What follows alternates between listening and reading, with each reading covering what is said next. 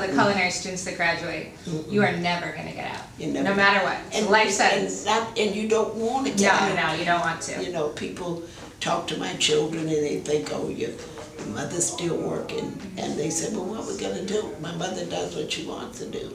And this is my life, and that's what I like to do. I really like to do that. Now, my grandson out there, he has a... He's sweet. Yeah, he went to the Cordon Bleu, my dear, if you don't mind.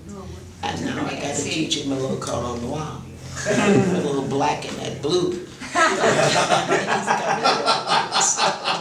So, you know, and he's got his MBA, so he's got everything to move this on. But unlike some politicians, I cannot get out and leave you in a mess. I'm going to clean up my mess before I go, straighten it out and get it ready, and then he can move on.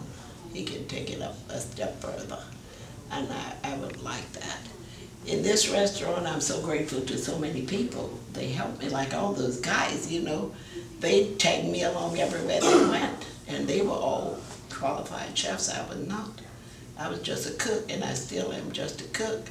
But they had all the qualifications, but they never left me out at all.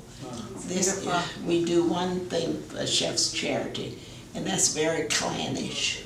You know, the chefs do that for a St. Michael's school. It's a school for, you know, kind of slow children and all. And we put up everything ourselves. We give all what we serve. We give the food and the time and all of that. So they never had a woman before. So, and then I'm still there. So, and every year I go, I say, I'm not coming back next year. People say, you got to come back.